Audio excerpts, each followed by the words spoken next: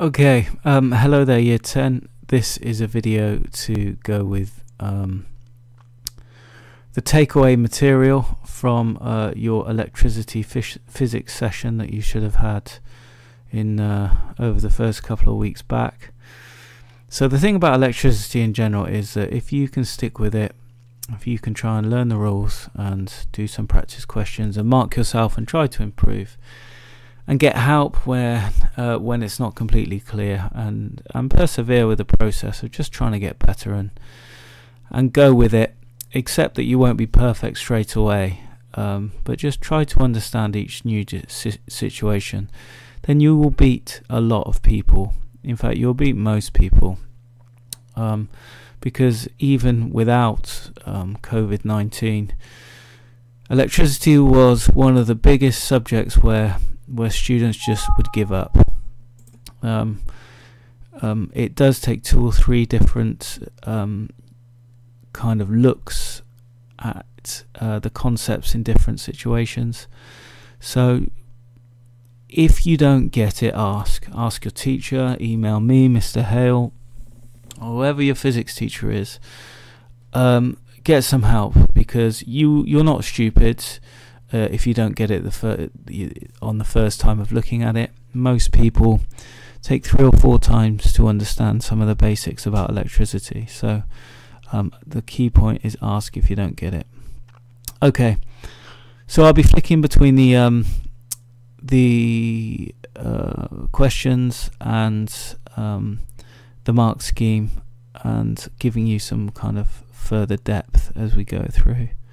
Question 1. A student builds a circuit using filament lamps. A filament is just a wire that heats up, if you didn't know. Part A. Sketch a current potential different graph for the filament on figure 1.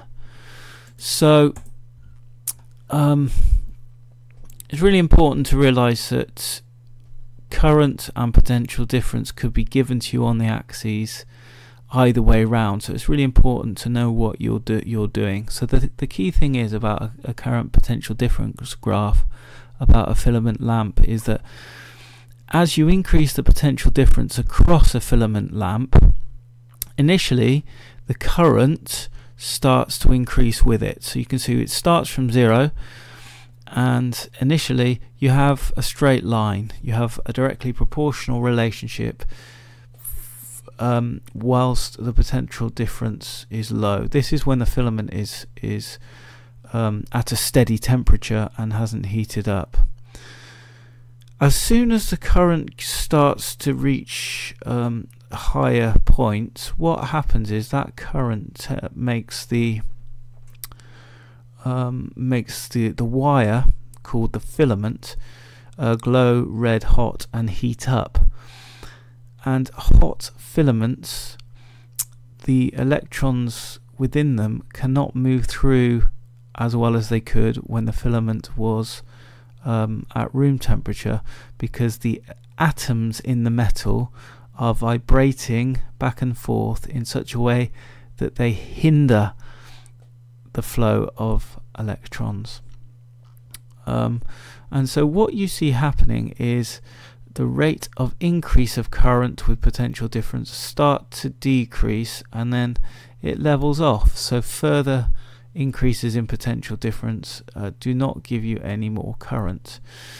So I've only kind of waved my mouse above the line in this quadrant of the graph, and that's when we say that well, that's when the lamp is wired up one way. If you were to reverse the polarity of the current and make it travel through the lamp in the opposite direction, the same thing would happen, but the current would flow in the negative direction. But there'd still come a point where it levels off due to the same reason, the filament getting hot and the resistance of the filament increasing. So let's just maybe go down here to the mark scheme. So a curve that passes through the first and third quadrants only.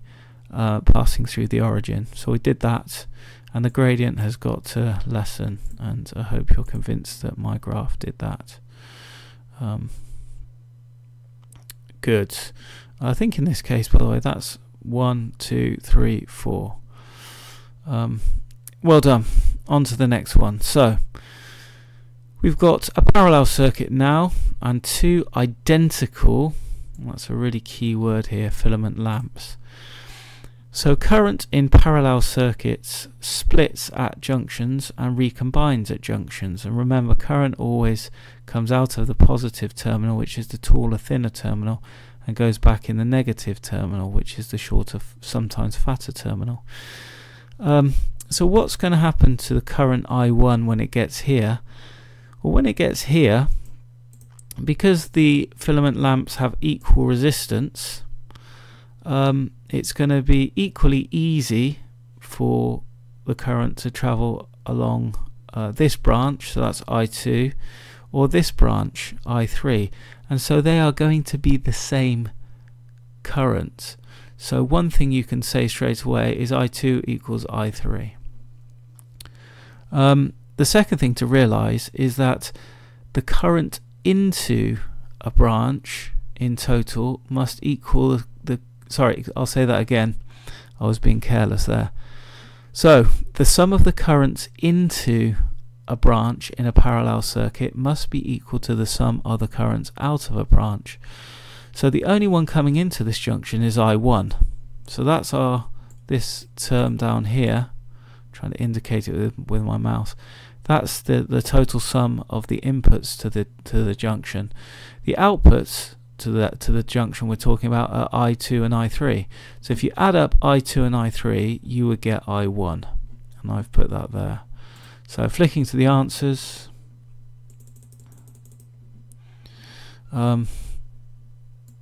so those 2 points straight away, any two. Other things which should have given you credit, so 2 lots of I2 is equal to I1, or 2 lots of I3 is equal to I1. So they're both true. Well done. So fairly challenging 6-mark question this, and let's make a start, and I'll be highlighting certain things as we go through. So part C, calculate the charge that flows through a cell in 1 minute. Each filament lamp has a power of 3 watts and a resistance of 12 ohms. Write down any equations that you use, give the unit. Okay, so a number of things here. The phrase give the unit is a giveaway, so if we know the unit for charge, we're going to get a mark for that. So you could even put C for coulombs, which is the unit of charge, straight away. Something to watch out for. They've given time in a non-standard unit in a minute, so you should know as a higher tier candidate that there are 60 seconds in a minute, so that's something to watch out for. You're going to need to convert that. Watts will not need converting in this case, and ohms will not need converting. However, how do we get from a time, a power and a resistance and get to a charge? Well, the first thing I know that I'm going to need is I'm going to need charge is equal to current times time. So I knew that because it asked me for what the charge is, and it also tells me a time. But what I don't know is I don't know the current. So I'm going to need something else which allows me to get to the current from resistance and power. And there's maybe 2 ways you could get to it, but the quickest one is P is equal to I squared times R. So power is equal to current squared times resistance. So how I did this is I stuck with this equation first, and I realized I needed to work out the current to put it into this Q is equal to IT equation. So first step I did is I divided both sides by R to give me P divided by R equals I squared. And then I square rooted both sides. So now I know my power and my resistance, and that gives me my current. So how did I proceed? I actually went back to this one. Now I've got a way of working out my current. I apply it to each lamp in turn, so I can find out, I know the power of each filament lamp and their resistance, so I can find out the current through each one. So I put in my numbers, which is 3 and 12, and I found my current through the branch with I2 on is 0.5 amps, and the current through the branch with I3 on must be the same, 0.5 amps. Now the question is asking me the current that flows through the cell. The current flowing through the cell is I1, and I know that I1 is just I2 plus I3, because that is what I had for that part of the question. So I added up I2 and I3 and I got 1 amp, and then I put my current, which I now know is 1 amp, and my time, which is obviously just 60 seconds because there's 60 seconds in a minute, and that gives me a charge of 60 coulombs. So if you did it another way and got 60 coulombs, well done. That is as hard as it gets, really, for electricity. So you've had to use a parallel circuit rule, and you've had to use 2 equations together, and there's had a conversion in there. So, you know, that is as hard as it gets. So many congratulations if you got it. If you were getting 2 or 3 marks out of that, and initially, you would be a fairly decent candidate and you would be doing okay. I would say a lot of people would just completely struggle with that question and be coming out with 1s and 2s in my experience. So please, if you're kind of freaking out and you're thinking, oh my god, if they're all like this I can't do it, they're not. This is a really hard example, you know, stick with it, do as many of these harder ones as you can, enjoy the challenge, and everything will turn out all right. Okay, do not beat yourself up if you didn't get that one. Just, you know, you've got the answers yourself, so you can have a look and see if you gain credit. So next one, the student builds a different circuit. So we've got a series circuit this time, another cell, an ammeter connected correctly, going through a fixed resistor, and then through an LDR. Remember, the job of an LDR, as the light intensity increases, the resistance decreases. Voltmeter is connected up, so it's measuring the potential difference across the LDR, and everything's correct there.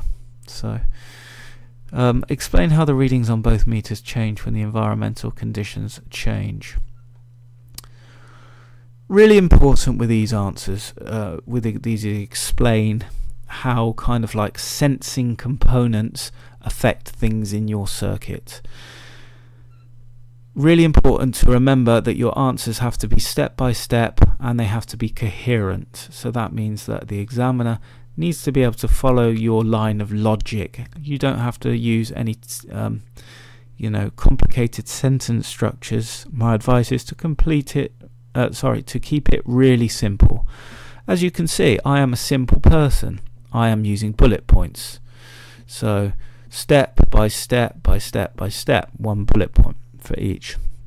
So the first thing to realize is you would start by sensing the environment. So you've either got to talk about the light intensity detected by the LDR increasing or decreasing. So I picked increasing, and I said when the light intensity on the LDR increases, its resistance falls. Okay, so remember, they behave like that, LDRs and thymistors. As the conditions that they detect increase, their resistance decreases. It's an inversely proportional relationship. So what does the resistance falling do to the circuit? Well, the potential difference across the LDR would decrease if the resistance of the LDR itself decreases. Had it been the other way around and the resistance increased, then the potential difference across it would increase. So the rule is, the greater the resistance that a component offers, the bigger the potential difference across it.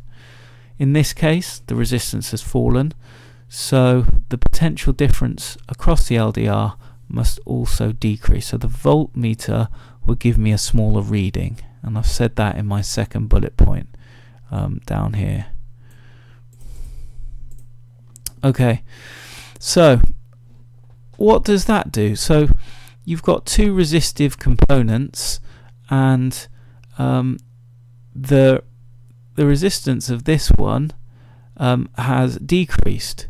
So that means that because it's a series circuit, the whole circuit resistance has decreased. So it's making it easier for current to flow around our series circuit. So that would result in the ammeter reading going up. There'd be a greater current in the circuit because the total resistance of the circuit has gone down. Now my last bullet point really was kind of me protecting myself. And what I've said is a little summary of the other way around. So I've said similarly, a decrease in light intensity would cause the reading on the voltmeter to increase and the reading on the ammeter to decrease. So I guess I'm just reinforcing to the examiner that I understand it step by step in either direction. Okay, so going to the mark scheme, if you are saying stuff that isn't relevant and your logic is completely broken, you're scraping down the 1 or 2 marks. So if you don't really know what's happening, maybe there's a bit there that's correct, but you'll be in trouble. 1 or 2 marks. If you basically have got the science somewhat, but your logic, your step-by-step is slightly flawed, and so it doesn't completely make scientific sense, your answer, then you're getting 3 or 4. To get 5 or 6, you must be talking about relevant points, so you must understand what's going on step by step, and everything is linked together in a way that forms a clear account. So you can pause the video here if you want, but it essentially takes you through what I've said. When the resistance of the LDR changes, when light intensity changes, when the light intensity increases, resistance of the LDR decreases. So they went for the same as I did with the light intensity increasing. Overall circuit resistance decreases. You could have said the potential difference across the total resistance remains unchanged. I didn't mention that, but I don't think it would have affected the score that I got. It led to the same conclusion, that the current in the ammeter would increase. Potential difference across the fixed resistor increases. I didn't mention that. I could have done. Potential difference across the LDR decreases. The reading on the voltmeter decreases. So this word indicative means that, you know, this is these are ways to say the correct science or scientific points that you need. All right. It doesn't mean if you didn't nail every bit of it, you can't possibly have understood, or you can't get a really good score or maximum score. Okay. What about this stuff? Potential differences shared between the components in series. I didn't say that. The lower the resistance of the LDR, the smaller the share of the potential difference. I did say that, and I did say the reading on the voltmeter decreases. So I hope you're convinced there that I've got enough of it to form a coherent answer. Next one. A student is investigating some electrical components. Describe how the student could set up a circuit to find the resistance of a lamp. You should indicate you should include a circuit diagram in your answer. What annoyed me about this is very unusual in that it didn't give me a space to draw the circuit diagram. So you know, in the current version of the AQA specifications which we're covering, they will leave you a space. All right. So I've got a cell, ammeter, bulb, and or lamp, and a voltmeter in parallel. Voltmeter has to be parallel. The ammeter has to be in series. So really quite interesting. This is kind of a rare example. Usually often they'll ask you to kind of like draw a circuit so that you could change the voltage and current through the lamp, and so you could plot an IV graph. This, they haven't asked you to do that, so you can just have one steady current. So you can just have a cell on its own without a variable resistor to provide a steady current. I've said measure the voltage and the current. You have to have your voltmeter in parallel and your ammeter in series. I said take 3 repeats, check for anomalies, and either repeat or eliminate them, and use R equals V over I to calculate the resistance. My advice on these questions, this is a fairly unusual one. They often give you little hints as to what other things to pull out. So they could say in the instructions, make sure you give details of how to get valid results. And in that case, you'd start to talk about keeping the temperature of the filament constant and steps that you could do to get that. It's important because, you know, obviously they kind of they need you to know the core method, but they're often looking for differentiators. So they'll put in small clues or definite secondary instructions in the question instructions to kind of tell you what other stuff to put in there. Let's have a look at the answers for this one.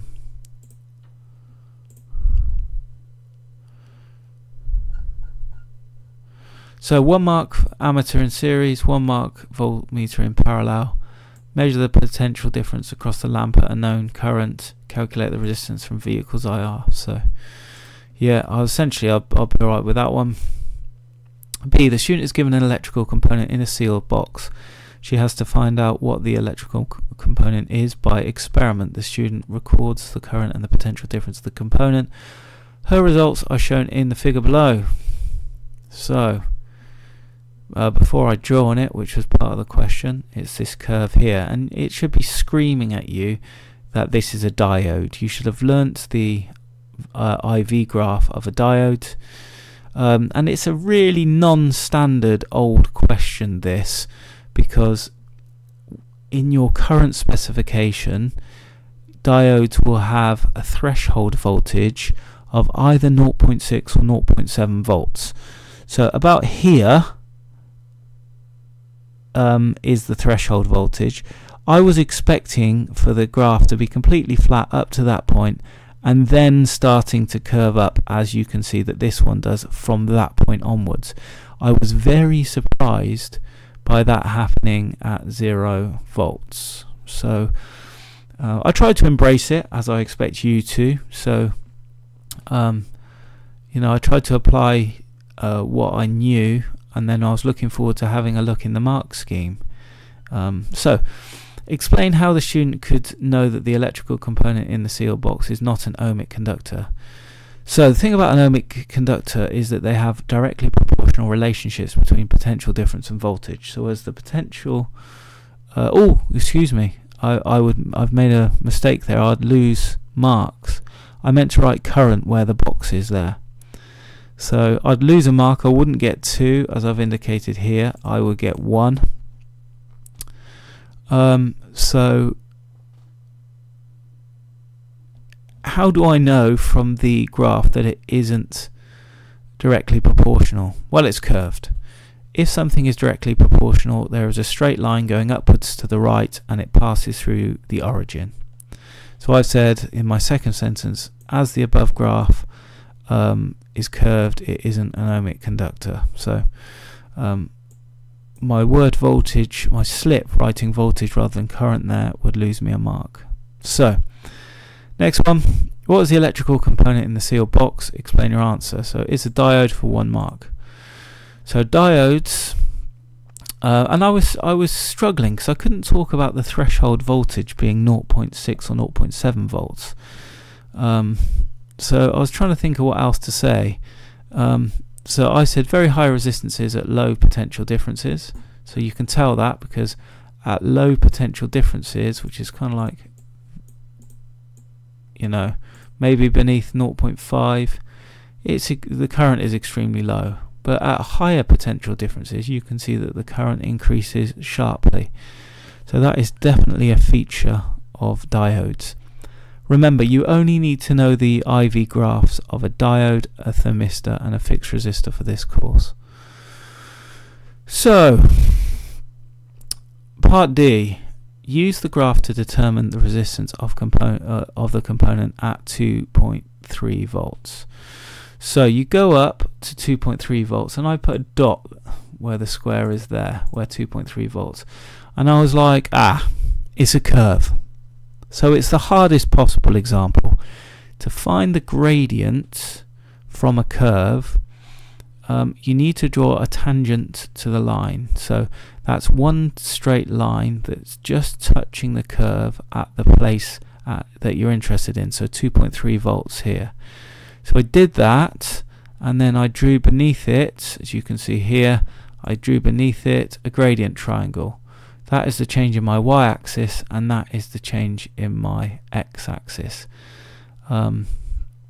So I know that resistance is voltage divided by current. So my change in voltage is on the x-axis in this case, and my change in current is on the y-axis. So remember, delta is the Greek symbol which means change in. So I've got delta x divided by delta y. So my x-axis finished at 3 and it started at 1.3. So the change in it is 3 minus 1.3. Excuse me, not 1.3, that's 1.7. So the x-axis started at 1.7, is where it intersects with the axis there. So it's 3 minus 1.7. On the y-axis, I've got my y-axis finishing at 2.6. And I apologise, on this scan I did, it hasn't come out super clearly. But you get the idea. And it started at 0. So 2.6 minus 0 is 2.6. So I ended up getting 1.3 divided by 2.6, which is half an ohm. So flicking to the mark scheme. So well, I guess we can do all of it. So for ohmic conductors, the current is directly proportional to the potential difference. For 1 mark, the current is curved, so it's not an ohmic conductor, so that's fine. It's a diode for 1 mark, I said that. High resistance, so I didn't say that. So high resistance with negative potential differences. So that is the case. So you can see that when you reverse bias a diode, which means that you connect it up against the flow of current, it actually has an incredibly high resistance. In fact, a perfect diode, what a physicist would call an ideal diode, would have an infinite resistance, and you would have 0 current flowing. So that's something which I could have said, which I didn't.